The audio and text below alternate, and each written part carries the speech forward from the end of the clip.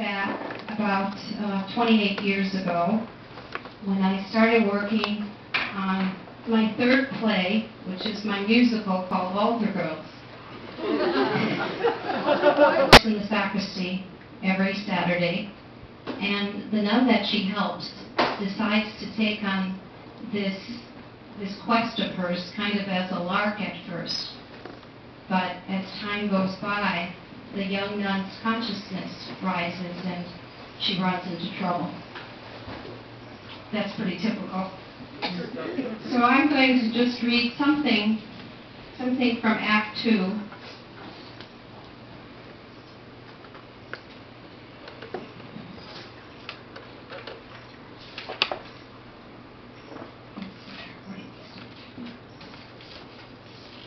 Okay.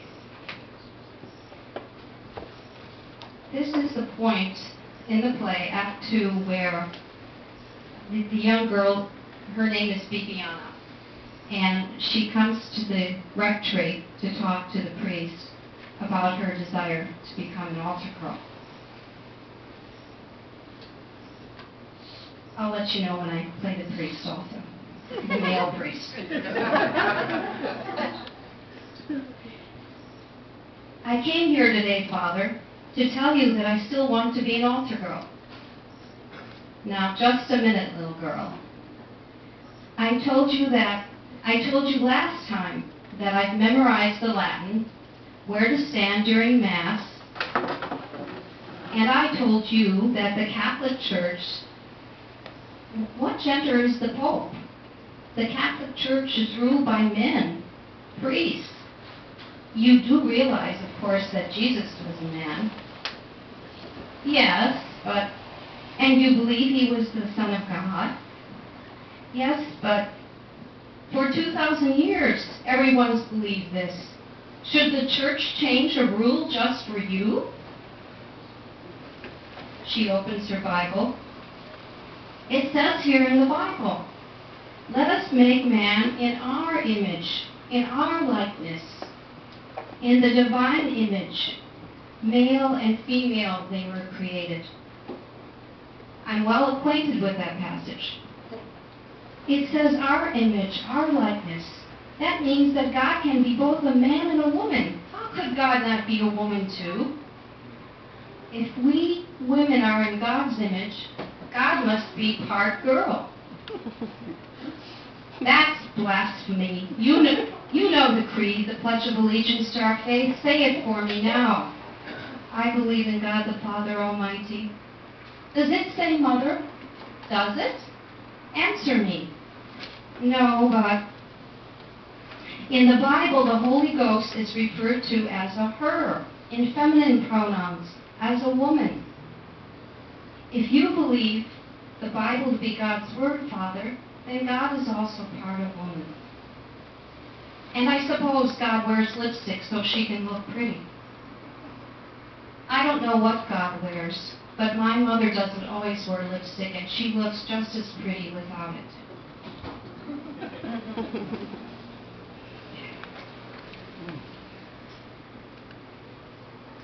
Switch to Act 3. Today, some 46 years later, the play is set around 1962, just around the time of Vatican II, and I have a scene in there actually where the sisters are changing their habits, and their song is Changes, which is the topic of my homily tonight. So, 46 years later, what's changed in our thinking about relationships? How have we been converted, changed in our relating to people of different races, of different lands and customs, to the homeless, homosexuals, to God, to the earth, to women in our world community, and women in the church.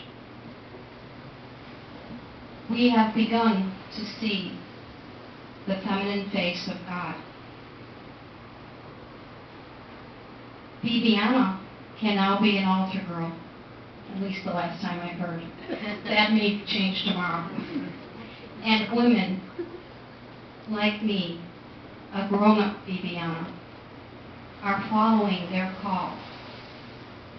We can be who God calls us fully to be, even a Roman Catholic priest. Within a renewed priesthood, we can transform our church into the justice and peace vision of the Beatitudes, where men and women are called anew into the discipleship of equals, as partners and equals. People are doing it in many places in different ways, calling forth the gifts of the community to serve the world.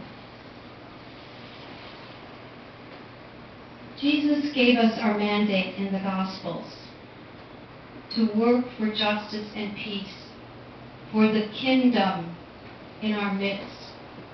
K-I-N-D-O-M. Kinfolk, sisters and brothers on an equal playing field.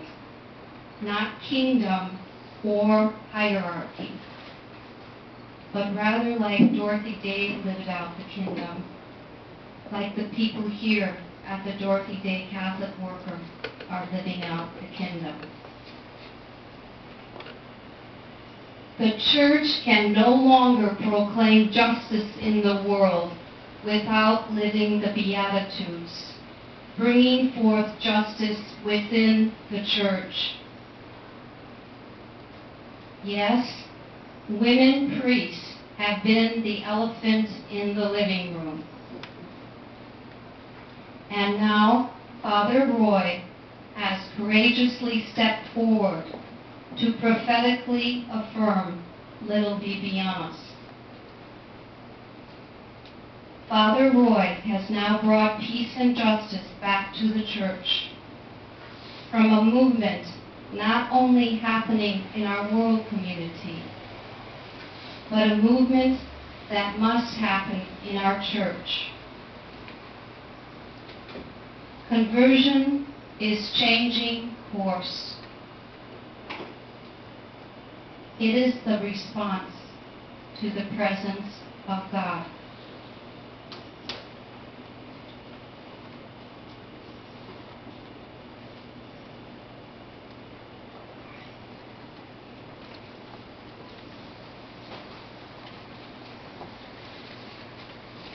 Always mindful of God's love and care for us, we now bring the needs of the people throughout the world to our loving God. After each intercession, the response is, loving God, hear our prayer. Somebody